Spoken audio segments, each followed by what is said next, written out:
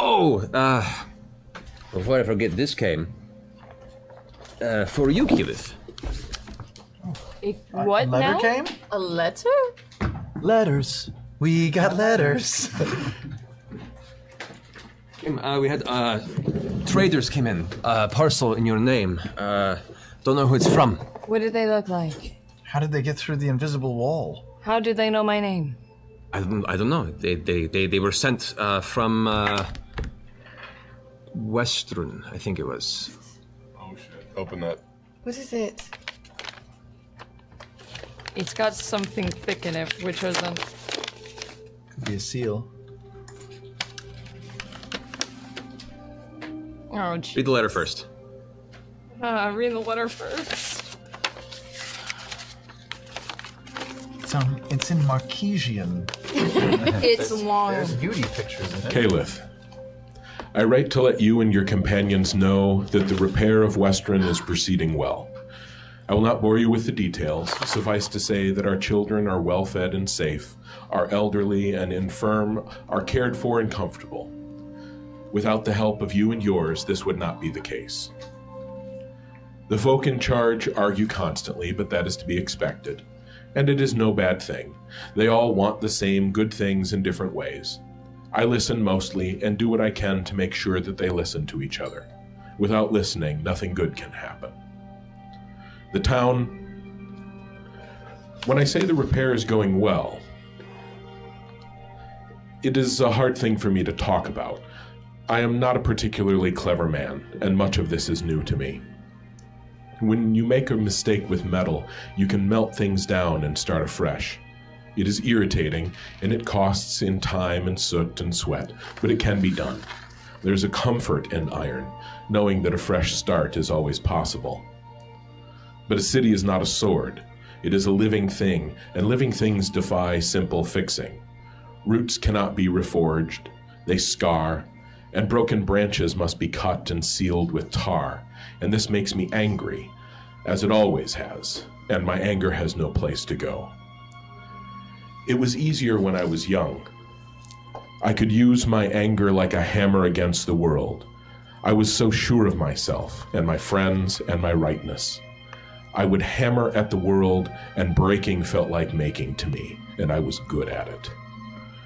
And while I was not wrong, neither was I entirely right. Nothing is simple. I do not work in wood. I am not brave enough for that. There is a comfort in iron, a promise of safety, a second chance if mistakes are made. But a city is more a forest than a sword. No, it needs more tending than that.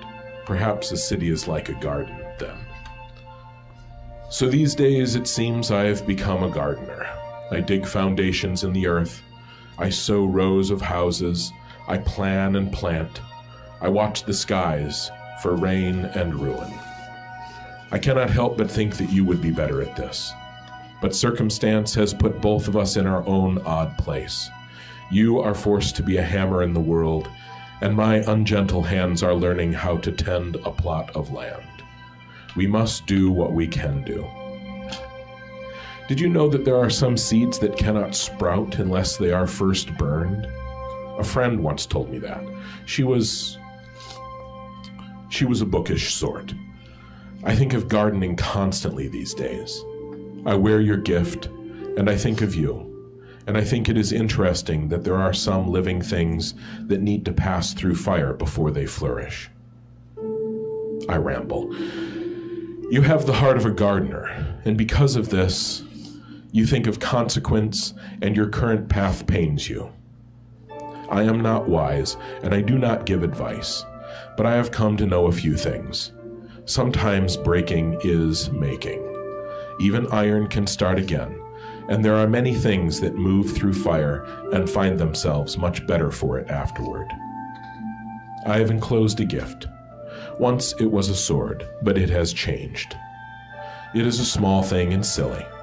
Please forgive an old man for his foolishness. Still, I hope it brings you some small comfort. Kindly, Care. Holy shit.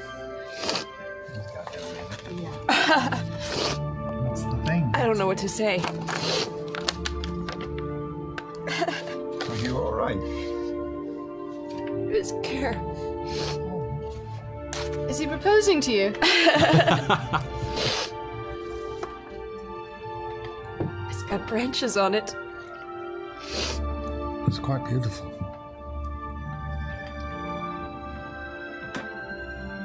Wow. Does it say something? I have passed through fire. Wow. Motherfucker, that's cool.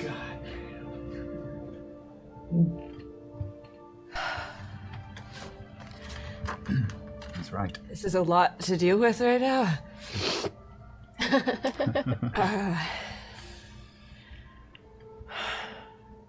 We have friends. Yes.